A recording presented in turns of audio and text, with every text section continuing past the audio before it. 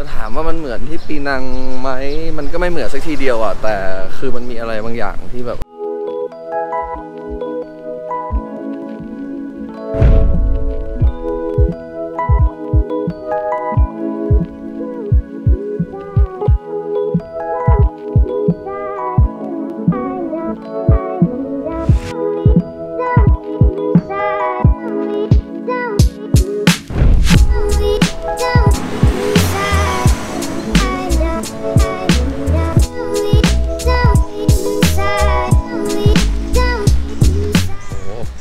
นี่คือเดินที่ไหนก็เจอ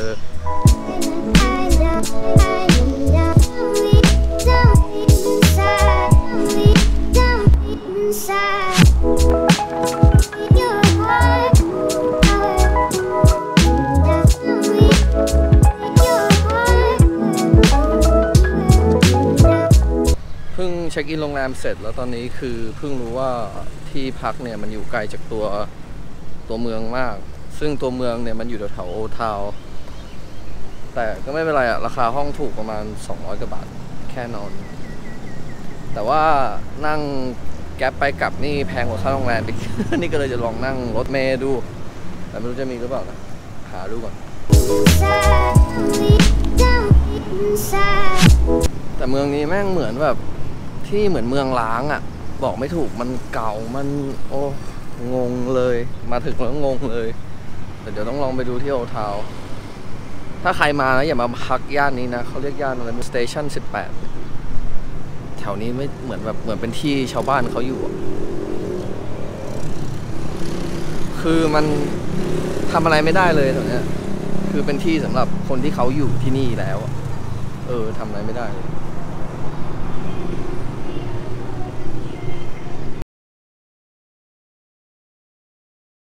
พอดีย้ายโรงแรมเพราะว่าโรงแรมแรกเนี่ยมัน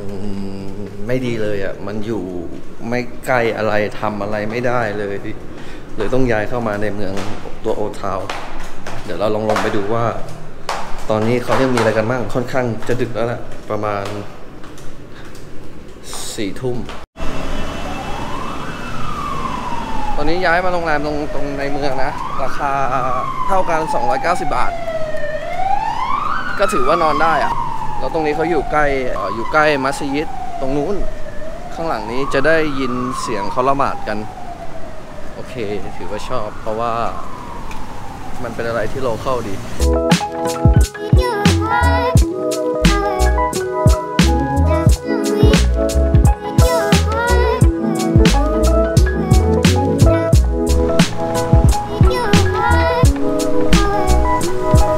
คือบางมุมที่นี่เขาบางจุดเนี่ยตรงจุดนี้คล้ายๆที่ปรากคล้ายเลยแหละแบบนี้เลยแปลกดีเนาะเขามีสถาปัตยกรรมหลายๆแบบแล้วมันแบบมันเก่าของมันเองอ่ะคือเขาไม่ได้แบบมาทำให้มันเก่าอ่ะตรงนี้เราเดินมาเรื่อยๆเหมือนมาถึงมันเป็นเหมือนเป็นสนามฟุตบอลสนามเหมือนเป็นสนามฟุตบอลอะแล้วก็คนตอนนี้ประมาณ4 ทุ่มแล้วคนเขาก็ยังมานั่งชิลพาเด็กมาเล่นกันอยู่เลยส่วนข้างๆตรงนี้ก็เป็นร้านกาแฟดังอยู่นะแล้วก็มีร้านเบียร์ร้านมีบาร์อะไรพวกนี้โอทาวไวท์คอฟฟี่เห็นในTripAdvisor เห็นรีวิวเยอะอยู่แต่เดี๋ยวพรุ่งนี้ตอนกลางวันค่อยมาวันนี้แค่ลองมาเดินดูเฉยหาข้าวกิน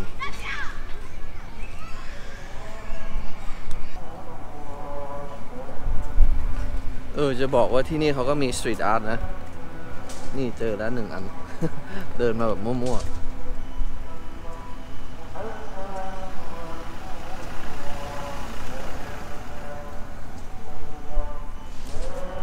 แต่ตึกที่นี่คล้ายๆตึกที่นี่สไตล์เขาจะหลากหลายกว่าปีนังนิดหน่อยที่นี่ก็มีบางส่วนที่ให้ฟีลแบบเหมือนยุโรปอ่ะนี่ก็ลองเดินดูมั่วๆนะหาข้าวกินยังไม่ได้กินข้าว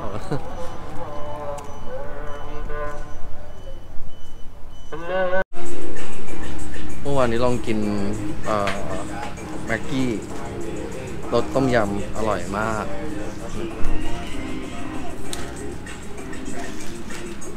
รสต้มยำกุ้งอร่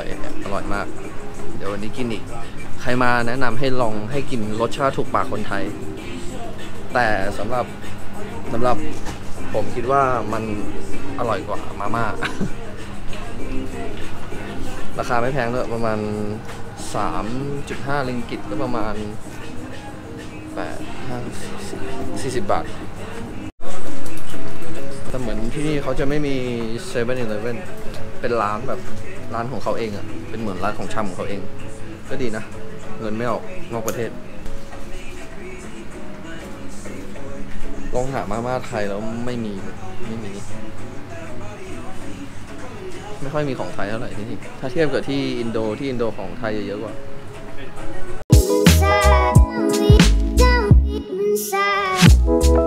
โอเควันนี้ก็ไม่น่าจะมีอะไรละเดินสำรวจก็ถือว่าสวยนะสวยแต่เดี๋ยวตอนแต่มันมีอีกที่หนึ่งนะเป็นที่ที่แบบว่า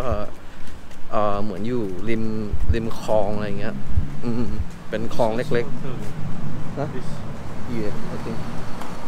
เหมือนแบบจะเป็นคลองเล็กๆอ่ะแล้วก็มีสะพานแต่ไม่รู้อยู่ตรงไหนนะเคยเห็นรูปในโฮสเทลสวยอยู่เดี๋ยวพรุ่งนี้ลองไปดูแล้วกันว่าจะเจอไหม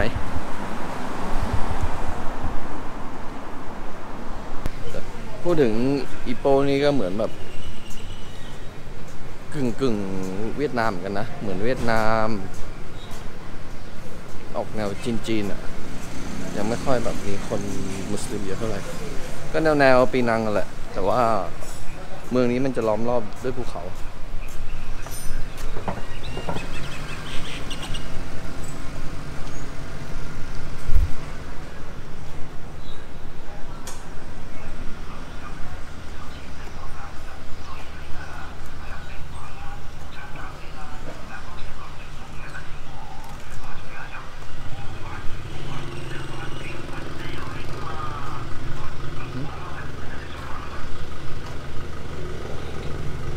เจอสตรีทอาร์ตอีกหนึ่งแล้ว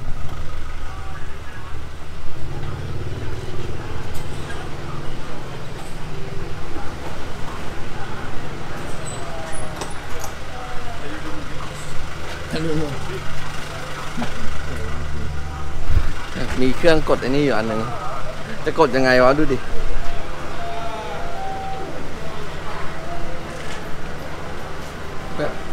หมีตัวใหญ่มากอ่ะ3 ริงกิตต่อเกมหนึ่งงงเลยเจออย่างนี้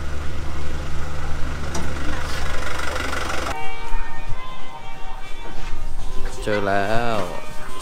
ซอยที่มันเป็นแบบเหมือนมีร่มอ่ะแต่ไม่เห็นร่มเลย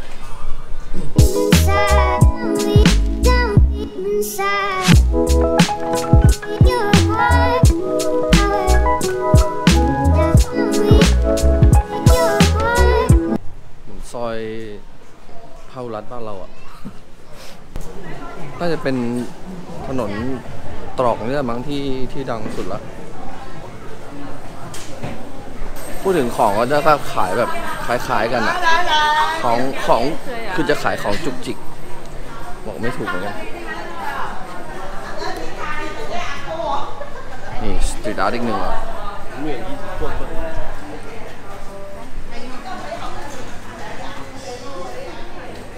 จะถามว่ามันเหมือนที่ปีนังไหมมันก็ไม่เหมือนสักทีเดียวอ่ะแต่คือมันมีอะไรบางอย่างที่แบบว่ามันแตกต่างจากปีนังเลยนะด้วยความบอกไม่ถูกเหมือนกันอ่ะมันเป็นความรู้สึกมั้ง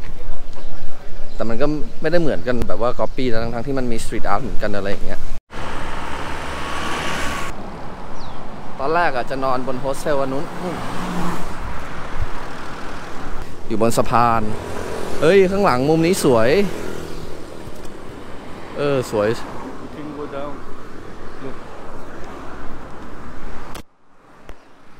อ๋อมันเป็นเหมือนที่วิ่งของเขาด้วยนะที่นี่มันจะออกแบบมันจะออกแนวโปรตุเกสมากนะตึกอะไรพวกนี้ก็คล้ายๆปีนังแหละแต่มันจะออกมากกว่า เนี่ยตอนแรกจะนอนโฮสเทลนี้ Nothing we can go that way, isn't it? Yeah. เช็คดูนะ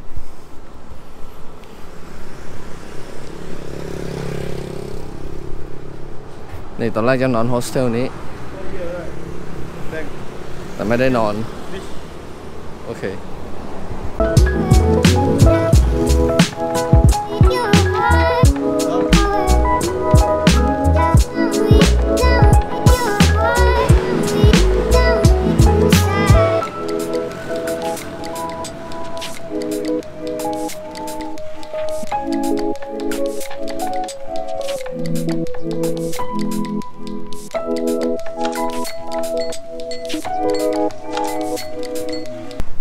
เจอสตรีทอาร์ตอีกแล้ว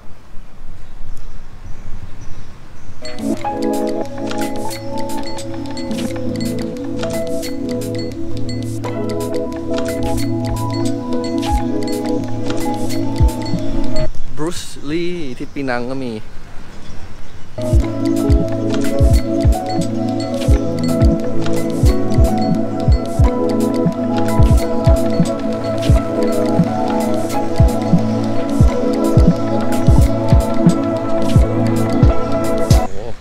ที่นี่คือเดินที่ไหนก็เจอ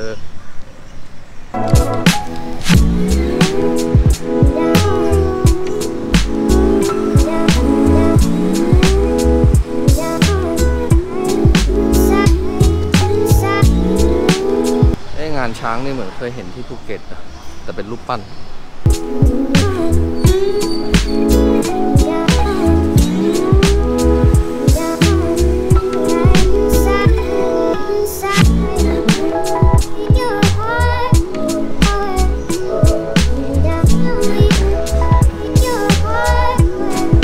คือที่อีโป้เส้นนี้คือแบบทั้งเส้นเลยอะแต่ที่ปีนังแบบ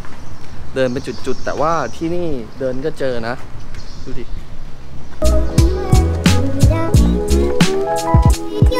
เยอะมากจริงๆเทียบกับที่ปีนังคืออันนี้ทั้งเส้นไม่ต้องเดินไปไหนเลย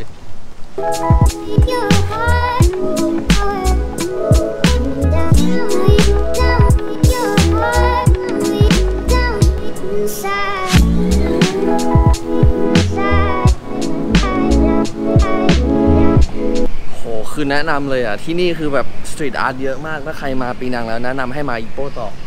คือแบบทั้งซอยตอนนี้อยู่ประมาณกลางซอยนะดูดิเห็นไหมคือมันทั้งถนนทั้งเส้นแล้วงานแบบงานอาร์ตเยอะมากแล้วมีตามซอยเล็กๆอย่างนี้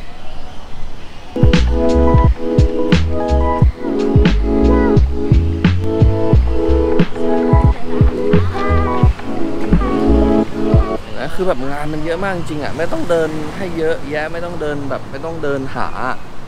นี่คือเดินมาเจอโดยบังเอิญนะไม่ได้ว่าไม่ได้แพลนมาหรือว่ายังไงนะตอนแรกกะจะเดินกินข้าวไง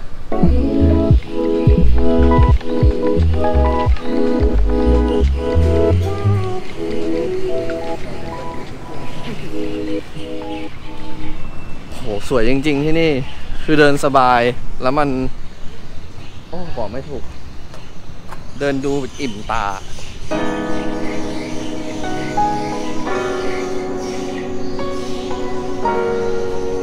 เดินมาได้นะจากตรงหอนาฬิกาเมื่อกี้เนี้ยเดินง่ายๆเดินตรงข้ามสะพานข้ามคลองมาแล้วก็จะเจอเลย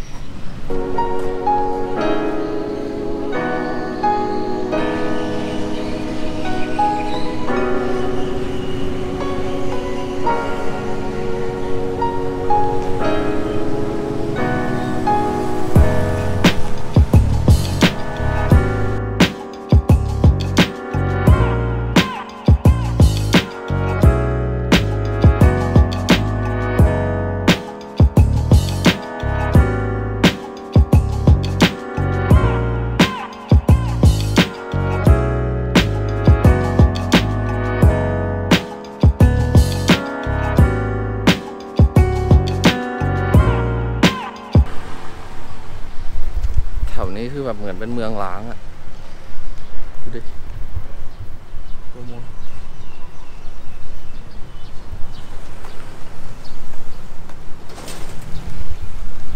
เขาปิดหรือว่ามันล้างก็ไม่รู้อะแต่มันดูน่ากลัวยังไงไม่รู้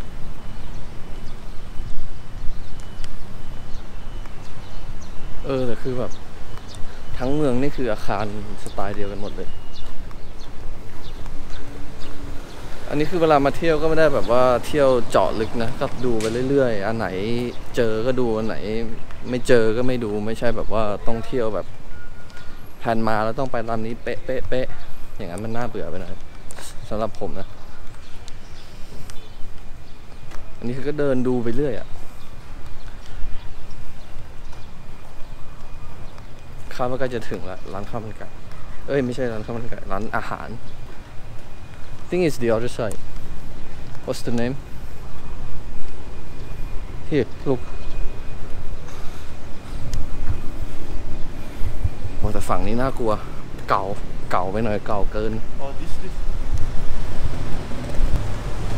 เจอแล้วร้านอาหารยงส่วน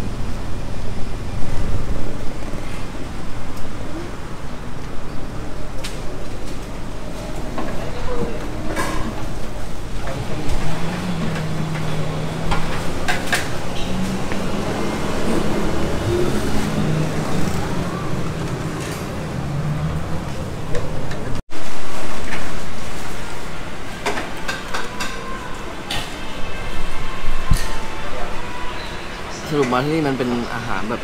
เหมือนข้าวราดแกงอ่ะซึ่งเมื่อวานกินแล้วหลังจากลงรถทัวร์ก็เลยไม่อยากกินจะหากินที่มันเป็นไก่อ่ะข้าวไก่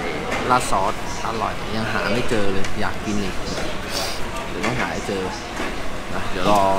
เขากินข้าวก่อนเสร็จแล้วเดี๋ยวค่อยไป